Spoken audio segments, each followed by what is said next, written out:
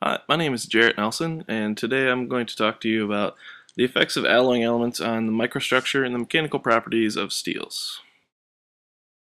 There are many advantages to alloying your steel. The primary reason that anyone adds any alloying elements to their steels is to enhance some sort of property, whether it's a mechanical property or a microstructure. Among the mechanical properties that can be enhanced is the strength, the toughness, ductility, or hardness. These properties can be increased or decreased depending on the element that's added and the amount that's added even. Among the microstructural properties that can be changed is either the phase transformation temperatures, or it might even form a desirable phase that you're, or microconstituent that you're trying to form. You can change the temperatures at which these phases form, and say you're trying to form martensite, you can increase the martensite start-stop temperatures. You can increase or change the eutectoid temperatures even with different alloying elements. So there's a lot of different things that you can do to really use these alloying elements to your benefit.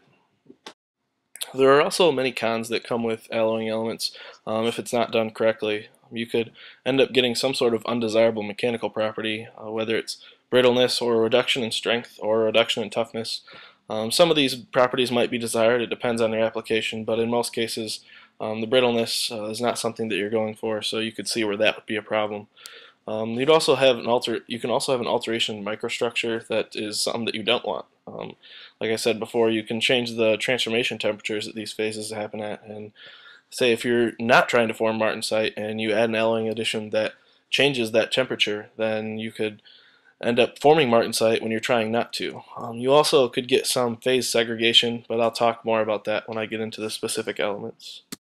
The first element that I'd like to talk about is chromium. Chromium is a very versatile element that you can add to steel. Among the mechanical properties it affects is the hardness. It increases the hardness, but it can also cause a brittleness in the heat effect zone upon welding. And you also find that it increases the impact toughness, and particularly in powdered metal. The effects it has on the microstructure include a decrease in the critical cooling rate to form the martensitic bainitic microstructure in low carbon steels. These microstructures are desired mostly because the martensite removes the welding stresses, and the lower bainite can provide a resistance to tempering and welding, as well as a resistance to brittle fracture. You find also that chromium can impede the spheroidization and coarsening of cementite during tempering. Chromium has also been found to prevent the softening of a matrix during the high temperature processing. The next element that I would like to talk about is molybdenum.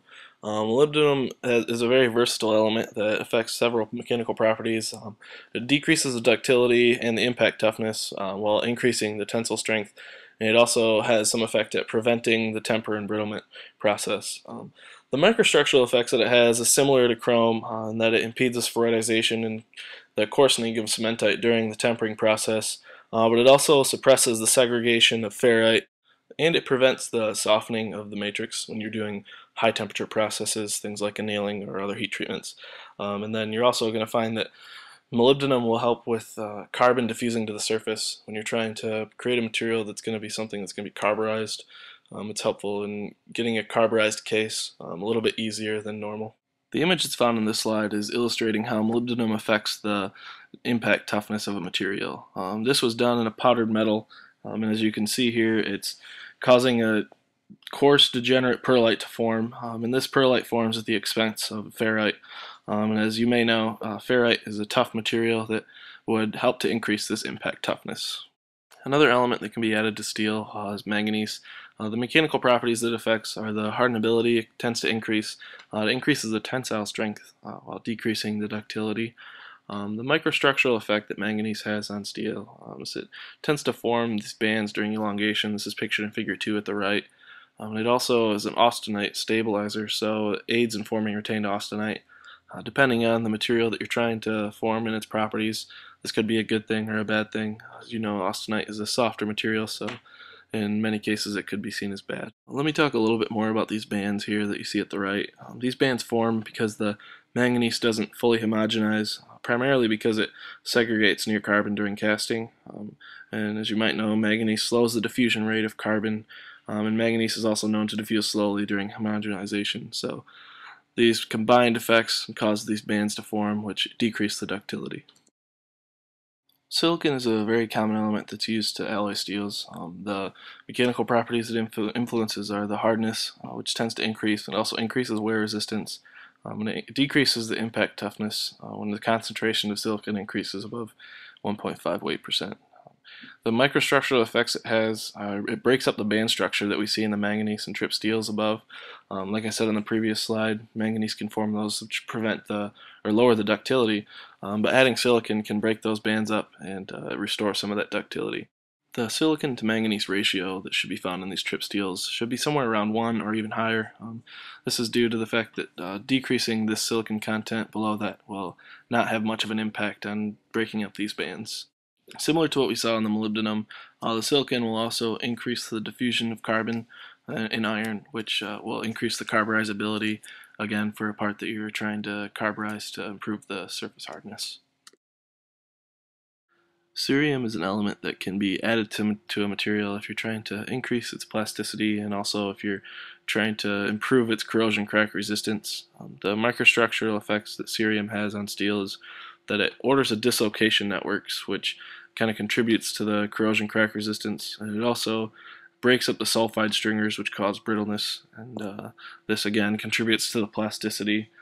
In the case of nickel, the mechanical properties it affects are its tensile strength and impact toughness. Both of those tend to increase with additions of nickel.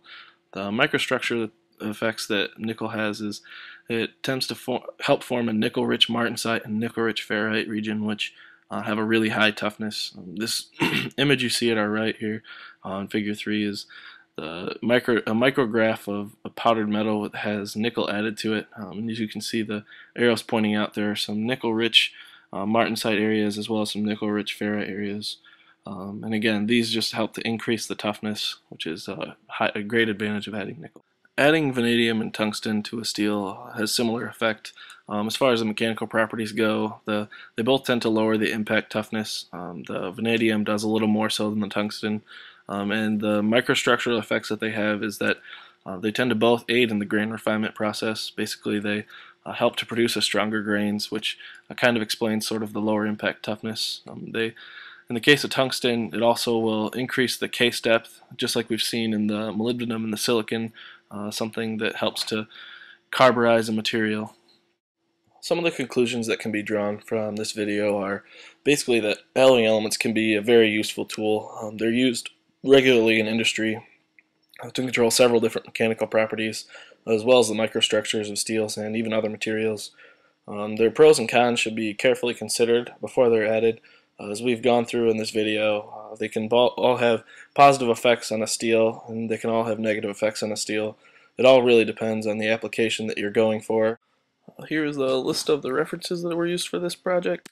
And lastly, I would just like to thank you for your time in listening to this video. Again, my name is Jarrett Nelson, and if you have any questions or comments, please feel free to comment below on the video.